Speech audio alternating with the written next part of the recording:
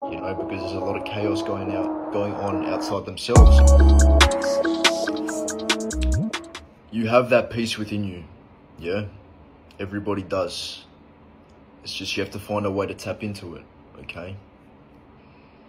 If you want the surroundings around you to be peaceful, if you want to attract more peaceful situations, circumstances, you've got to be able to create that sanctuary within yourself first. You have to be able to calm all the chaos within. You've got to find the peace inside yourself first, okay? If you're always running around trying to find external things or looking for things outside of yourself to bring you peace, it's going to be an endless pursuit, yeah? Whatever you seek or whatever you want to attain outside of yourself, you have to attain it within first. And what I mean by this is you have to attain that feeling. You have to attain that sensation, okay?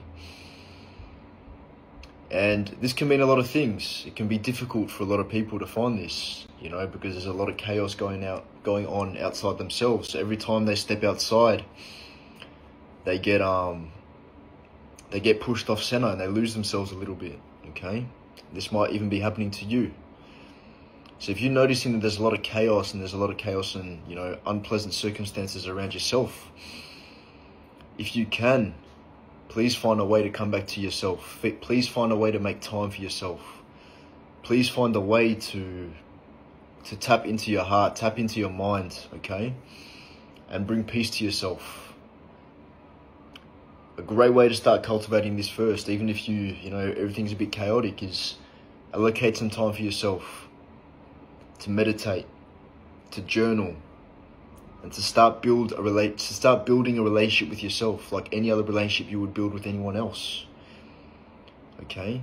So the same time and attention you put into these other relationships you have with people, the same love, the same affection, the same attention you put into these relationships, start to put those into yourself.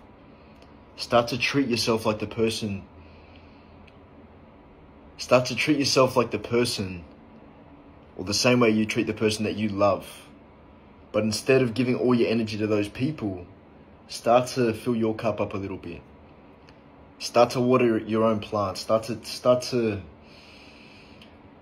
do the things that you want to do. Okay? And then you're soon going to start blossoming into the person you want to be. And you're going to feel like the person you want to be. And you're going to cultivate that inner peace and satisfaction. Alright? Peace. Introducing the Blueprint for Masculine Energy. 60 pages of knowledge like no other. Harness the power of true masculinity. Build a stronger sense of self. Become better with women. Build an understanding of the metaphysical for only $7. Get your copy today. Link in bio.